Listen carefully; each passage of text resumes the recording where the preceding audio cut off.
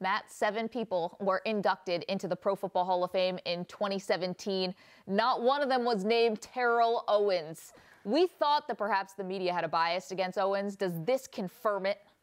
I refuse to engage in this narrative, because if the media has this bias, that bias needs to be stronger than the player's performance. And I have more faith in the common sense of humanity and our industry to believe that a so-called media bias can keep Terrell Owens out. Have patience. He's one of the top 10 receivers of all time. You will get in. Who's to say when? You don't dictate when, it's when you are voted in.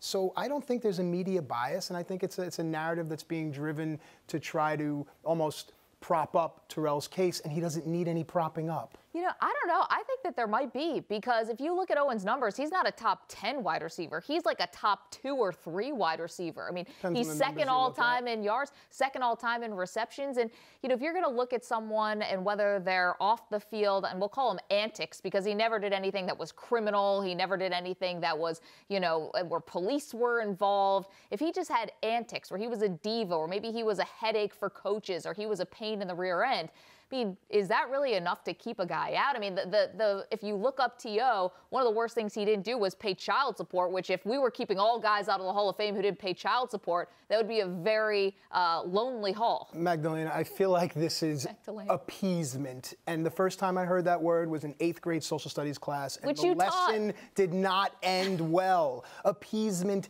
is not good. You make a great point for Mr. Owens. He will be in the Hall of Fame. It just didn't have to be this season. If you look at the class that went in, do any of those deserve to be taken out for Terrell to be put in? I would say Davis. I mean, you have, you know, listen, mile high salute, I'll give it to you, but a 7-year career, I mean, for as great as he was in the postseason, and he was phenomenal, scoring 3 touchdowns, becoming the MVP of a Super Bowl. But if that's the only thing we're going on, then why did it take Charles Haley so much time to get in when he has 5 Super Bowl rings? If we're just going off what you did in the postseason, I think that's a slippery slope to go down. But the question is he being held out? Is there a bias? We're not questioning the fact that the man deserves to be in the Hall of Fame. So why isn't he? Because this wasn't his year this year.